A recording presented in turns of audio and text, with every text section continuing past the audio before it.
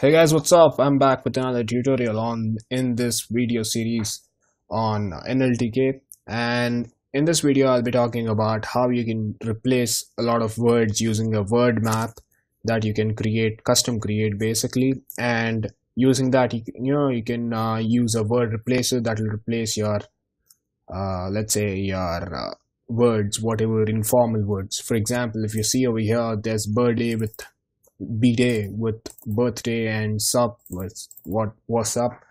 Of course, this can be changed again to what's up as well. So anyways, let's get started.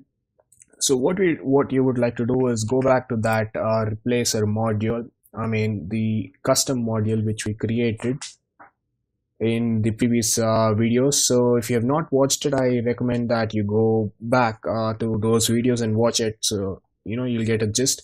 If you're not interested in regex replacer or repeat replacer and just directly want to do this, what you can do is just ignore these things. You can ignore this as well, and you can ignore RE as well. In fact, you don't need to do anything.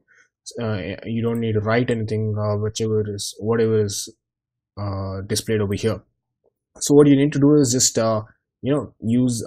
write these lines. So I'll explain how this can be constructed and what goes behind all this, but I'll just show you quickly what is happening over here. So let's say I have a word and I want to replace that word with a more suitable, more generalized synonym. So what I can do is I can create a word replace I can create a word map, something called a word map. So I'll type it over here. So this word map will help us in replacing things like this one, informal ones, into something more formal, or whatever you would like to replace it. It can be used for various reasons. You can chalk out a lot of reasons. Anything. You can just let's say you can even use it to replace a few set of words to something else, some other foreign language or some created made up language like Dothraki from Game of Thrones or Klingon. Anyways, going further ahead, what you would see over here is that from example replacer, which is the module we just created, and we have to put it up in Python /lib/site packages. So there's a folder in which you need to put this, and when you put it up over there, then you can directly access all these custom modules.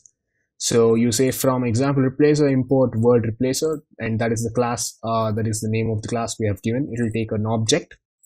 So anyways, what you say is this replacer is equal to word replacer, but you will also submit an object.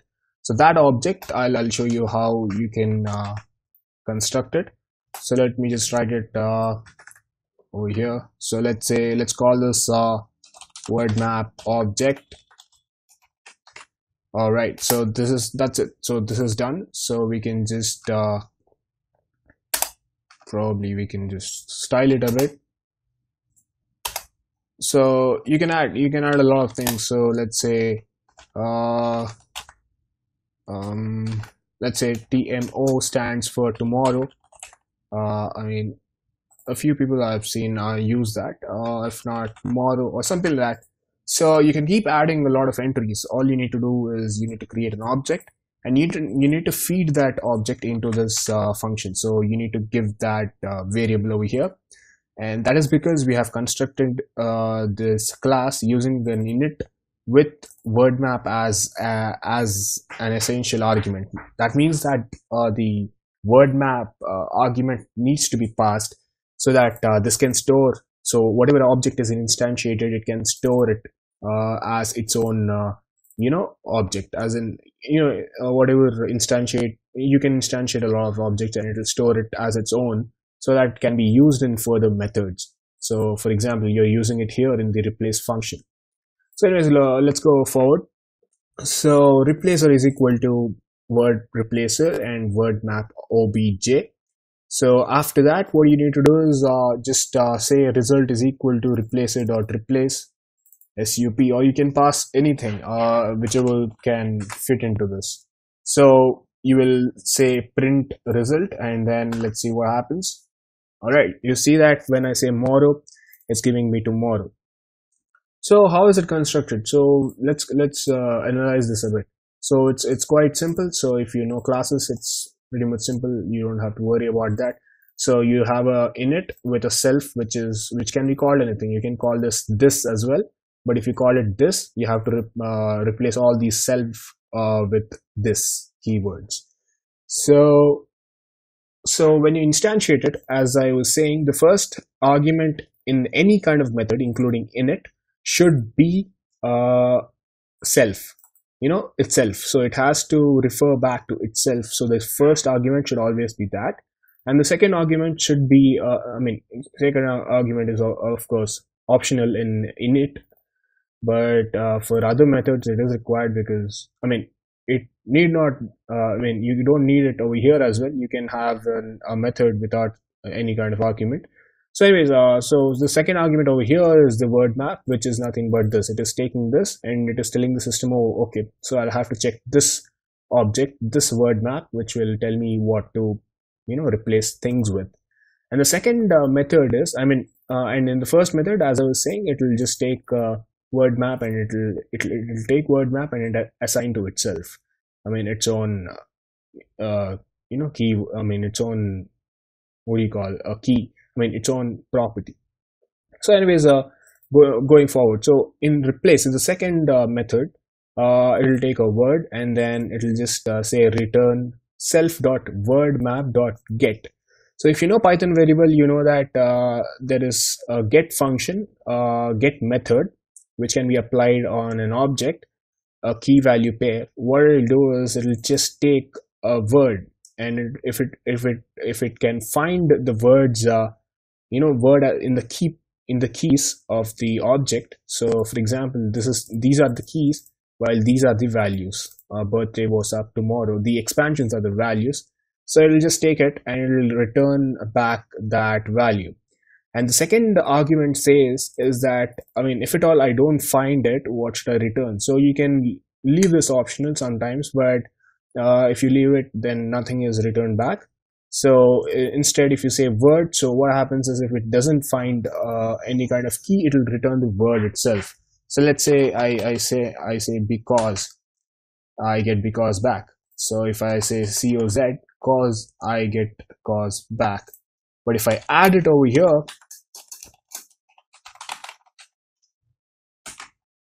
now I build it, yeah. So now, as you can see over here, I'm passing cause and it is giving me because.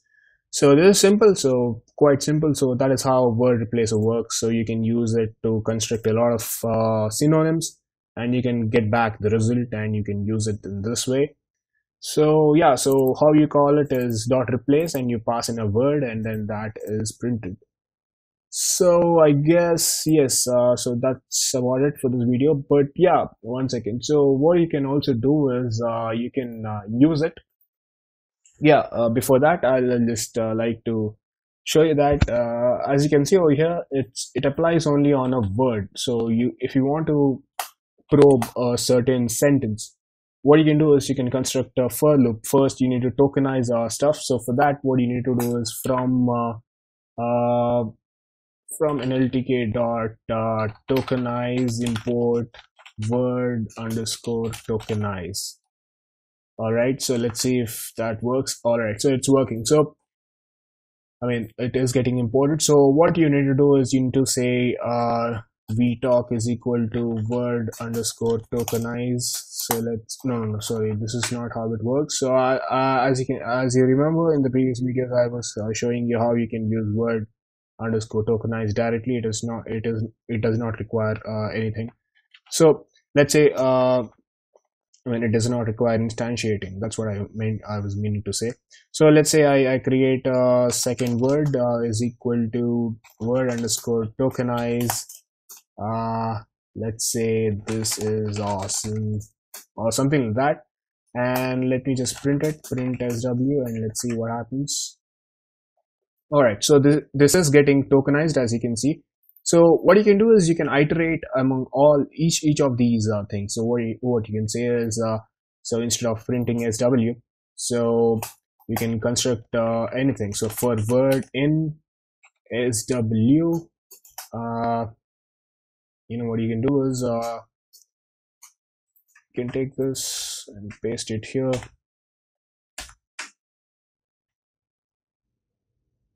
All right, sorry about that. It is taking cause over here. So, all right. So I'm just getting yeah. So as you can see, I'm getting all of that. I just need to scroll it. I had to scroll it, and now I expanded it. So yeah. So this is awesome. As you can see over here, it is getting. I mean, the whole thing is being returned back. So you can also return it back using what do you call, you can return, I mean, you can add it back in the same line itself. You can store it into a string, and then you can append it. So you can do you can do a lot of things. So let's say because Moro is dead, so you get back because tomorrow is dead, right? So how cool is that?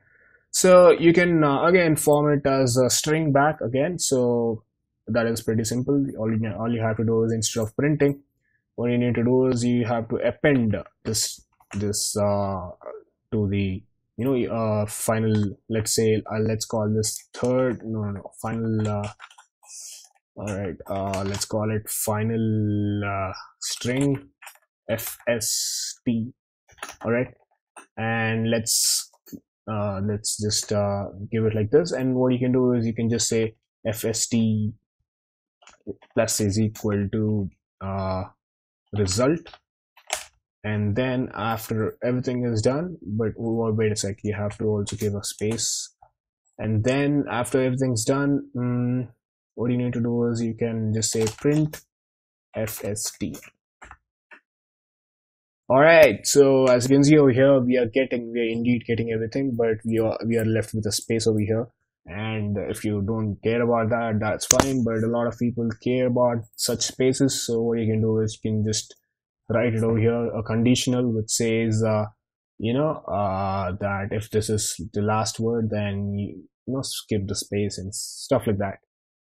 So yeah, so that's about it for this video, guys. I hope you understood and learned a lot, and yeah, that's about it for this video. So I'll be back with another video on NLTK as usual. So stay tuned, and thanks a lot for watching. Also share this video with your friends and subscribe to my channel.